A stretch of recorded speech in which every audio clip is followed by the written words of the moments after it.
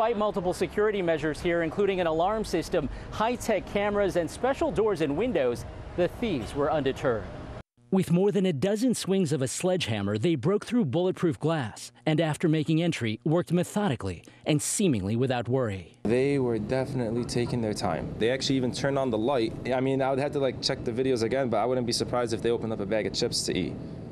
That's how comfortable they were. Hanny Celestine Hura owns Gold Coast Market at Chicago and Clark and says around 3 a.m. in plain view of passing drivers, the thieves stole the store's cash register and thousands of dollars of high-end liquor. I mean, our most expensive bottle they took is a $6,000 bottle Ace of Spades. But the thieves weren't satisfied, hooking up a Jeep SUV to this ATM machine near the door, which was bolted to the ground.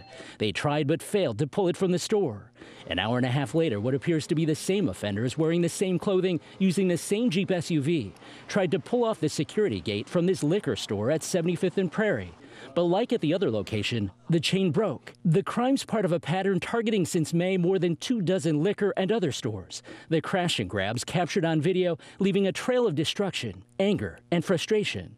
At Gold Coast Market, which is 2 blocks from a CPD outpost at the Chicago Red Line stop, a message for city leaders. If we're not going to be getting support from our local, officials and provide safety, this is the part where the businesses start taking matters into their own hands. Video shows the thieves spent about 8 minutes here at the store. Police arrived about 45 seconds after they drove away. On the near north side, Eric Hong, ABC 7 Eyewitness News.